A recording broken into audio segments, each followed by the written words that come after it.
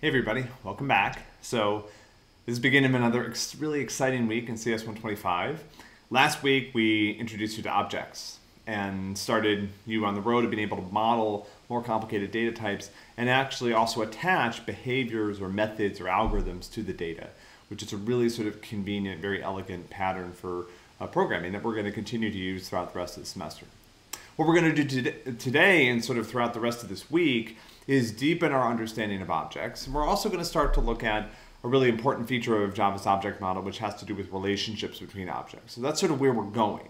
Along the way, as we introduce these new features, we're going to give you more practice with them. And then toward the end of the week, we're going to do something that, of course, I really enjoy, which is we'll stop again and we'll do some object modeling, making use of some of the new features that we picked up along the way.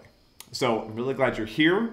Welcome back. Hope you had a fantastic weekend. Fall is in the air. You are not alone. We're here together and hope you enjoyed today's lesson.